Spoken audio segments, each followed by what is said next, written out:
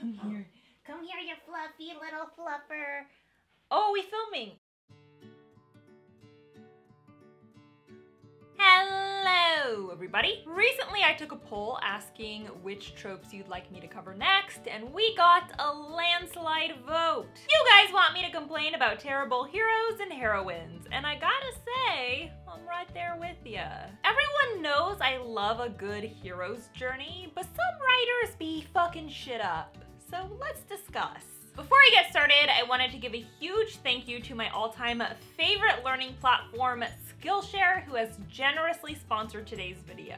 I've been working with Skillshare for a while now, and I have loved the process. They have been incredibly supportive of my platform, and they have made it so much easier for me to post regular content for you guys. Skillshare is an online learning platform specifically designed for creators. That means designers, artists, writers, whatever. This platform was designed for you. They have over 25,000 classes covering a range of topics. I personally enjoy their classes on creative writing, business, and marketing.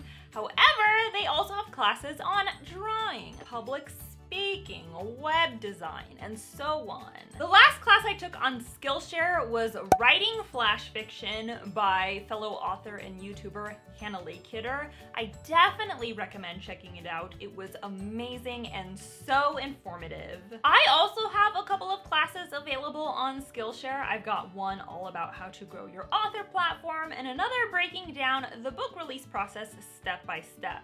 So if you're looking to build an audience, or if you want to release your novel the right way, you should totally check it out. Skillshare's got some goodies just for you. Stick around until the end of this video to find out more. First, we've got some bitching to do. I'm breaking down the 10 hero tropes that need to be killed and burned to the ground, 'cause they suck. Number 1, the hero with the dead wife. Everyone knows about the woman in the refrigerator. Anyone with any taste hates the woman in the refrigerator.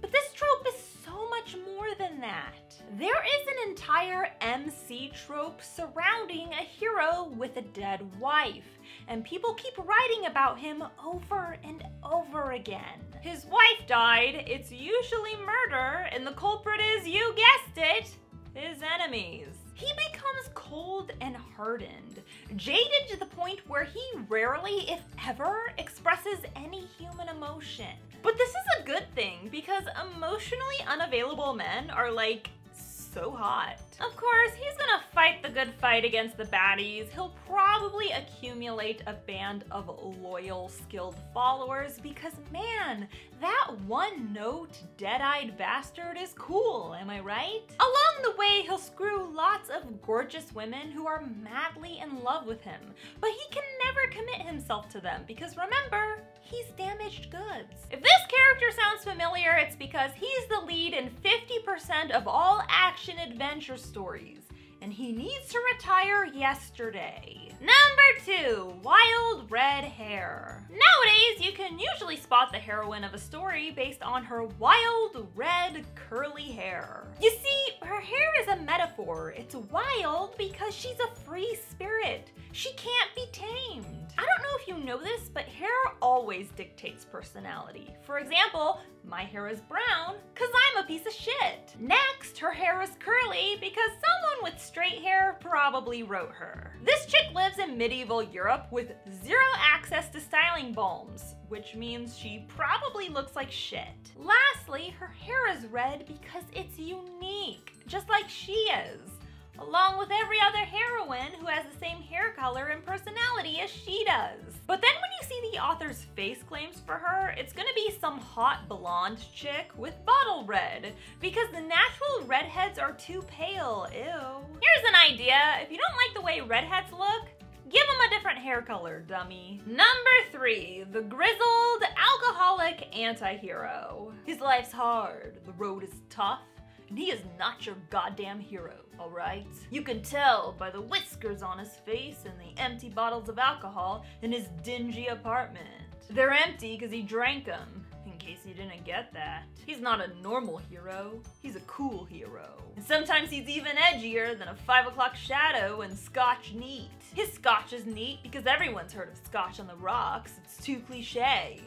and he's not a cliche. Sometimes this anti-hero takes pills, snorts cocaine, or even beats his wife. Cause nothing's more original than a white dude with an inferiority complex who treats women like shit. I wanna be just like him. So cool. Number 4, but I don't want to be this impossibly cool thing.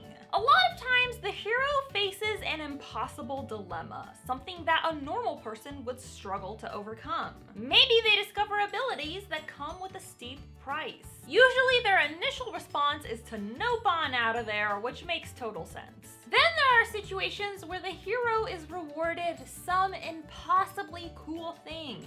Powers, magic, a royal birthright, a connection to the gods, and their first response is, no, it can't be true. I'm just a regular teenager. All I want to do is live a normal life. No one wants to live a normal life. Unless you have grown up destitute or in dire circumstances, normal is not going to be your goal. Give these powers some consequences or else no one's gonna buy the hissy fit. Number 5, the princess who is bad at princessing. She wants to be a good princess, the best princess the land has ever seen, but she's just such a disaster. Her hair is never in the proper place, she's terrible at curtsying, and these dresses are just too dang tight. Aurora, you've dirtied your gown yet again. But Mama, I can't help it. I love riding horses so very much. Horses aren't for princesses, Aurora. You should know that by now. But Mama, I love riding with boys. I love the feeling of the wind in my hairs and a strong, powerful force between my legs. That sounded sexual. Pretend it didn't. My sweet daughter, you're a woman now. Every princess from every fictional kingdom in the history of literature is expected to behave in the exact same manner. There's a status quo to uphold, and for the sake of regurgitating tired plots, our author really needs you to suck at sipping tea, even though anyone with hands can do it. But Mama! Silence, Aurora. You've disappointed me for far too long. Number 6. Femininity is for pussies. Like our last point, our heroine isn't remotely feminine, but that's why she's our leading lady. She's not like other girls. Her strength comes from her masculinity. She's one of the guys. Girly stuff is for airheads. She'll remind you of that at least twice a chapter. I am completely fine with a female MC who is not remotely feminine, but do we need to vilify femininity in order to validate her existence? A lot of feminine conventions are tough as shit. You know what I see when I look at heels? Danger. This ain't just sexy, it's a goddamn weapon. Yeah, manicures are pretty, but with stiletto nails, I could claw your face off. Back up, bitch! Femininity and weakness are not synonymous. Stop trying to make it happen. No one buys it. Number 7. It's just a scratch. It's hard writing action scenes in fiction because any injury sustained could potentially be fatal. This is why so many writers have plot devices like healing magic or super strength. It makes it so that you can rough up your characters without them keeling over. Then there are writers who cut off their regular human character's arm and go, whoopsie, bet that tickled. Then the character continues to fight the battle. How? How are they not writhing on the ground in shock? How have they not passed out from blood loss? I see this done with all kinds of injuries. Do you know how serious an arrow wound is?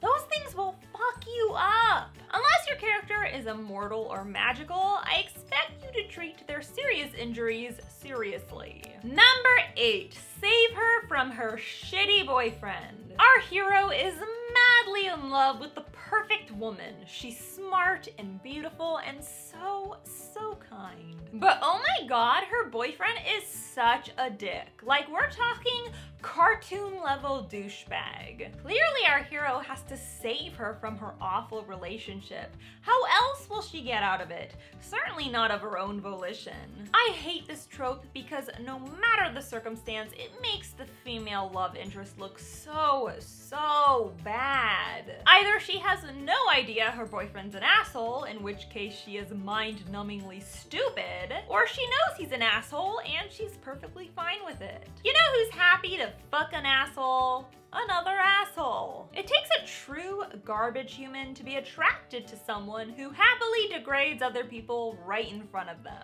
Guess who's not in love with your love interest? This lady. Number 9, the useless warrior woman. I love a kick-ass female character, and even better, she doesn't need a man to save her. Well, except when she's in danger, which is literally all the time. How the hell do you get off writing a soldier, fighter, or most commonly an assassin who is so adamant that she needs no help at all, and yet never once proves it? Don't get me wrong, I'm not saying she can't stumble from time to time. The love interest can swoop in once or twice. I'm cool with it, it's swoony. But every goddamn time, she was described as lethal. You done goofed up there, writer, cause I'm not believing any of that shit. And number 10, fuck all the hoes. Our main guy slays all the baddies and fucks all the bitches. Of course he does.